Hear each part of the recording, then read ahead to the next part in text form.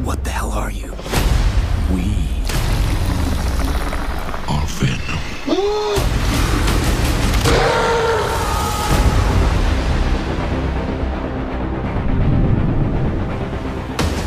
Hey guys, welcome back to another episode of the Not So Super Friends. So right now I'm going to do a quick review for the new Sony movie, Venom. This movie stars Tom Hardy as Eddie Brock, who's basically an investigative journalist who's trying to cover this secret thing that's going on inside this organization called the Life Foundation. It's like this secret evil group of people, but in the background they're doing like evil stuff. When the trailer came out for this movie and it was announced that we're gonna get a Venom movie, I was excited. You know, we're finally gonna get a Venom movie. But little things started coming out that you may wonder, what is Sony doing? Because remember, as far as Spider-Man and Venom, they are very much involved with each other when it comes to Venom's origin. But Spider-Man was within the Marvel universe, so did that mean Venom was going to be part of the Marvel universe? Come to find out, no, Spider-Man is not in this movie. But going into this movie, I was still excited, you know, because of the trailer. Then you find out Sony is holding an embargo on this movie and all that, which scared me a lot.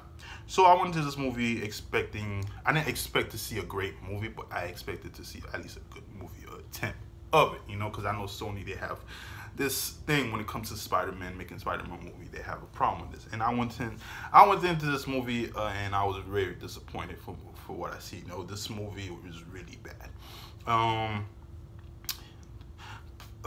As far as Tom Hardy, the main character, you're gonna hear that a lot, that he's having fun with the script. But no matter how good Tom Hardy's acting was in this movie, because he's playing two characters, he's playing Eddie Brock and Venom at the same time, and he did a great job at it. But no matter how good his acting was in this movie, it did not help the movie because the plot is bad. The villain who's played by Riz Ahmed, it didn't work for me. His love interest, Michelle, who played Michelle and played by Michelle Williams, did not work for me. And you know, like, their connection didn't work at all.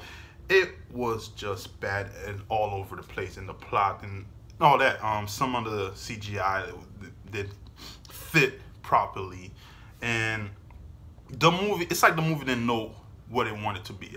It's like either a comedy or dark humor. This should just made this movie rated R, from what I tell you. But you do get laughs there and then, and there's like certain scenes that that you enjoy, but most of the scene has to do with as far as the banter going on between Tom Hardy and the symbiote Venom, and it's just a very disappointing movie as far as for a movie that I had so much anticipation of seeing for this year. And it was very disappointing to see how this movie turned out at the end of the day. And like I said before, this movie is just a disappointment. And I'm really disappointed on how Sony turned out to make this movie and what they did.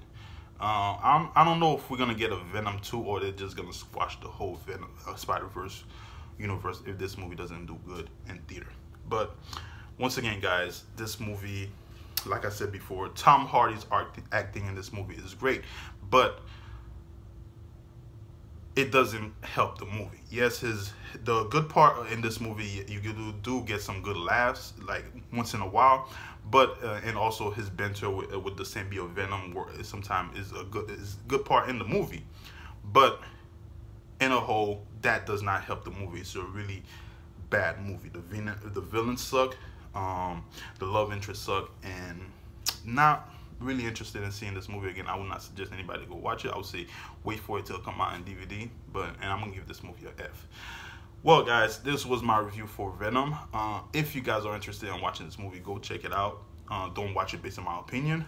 Check it out for yourself, but we'll see what happened. Well, guys, if you like my review, or if you plan on watching this movie Friday when it comes out, let me know what you think when you see it. Leave a comment down below, and I will be getting back at you with more reviews and reaction.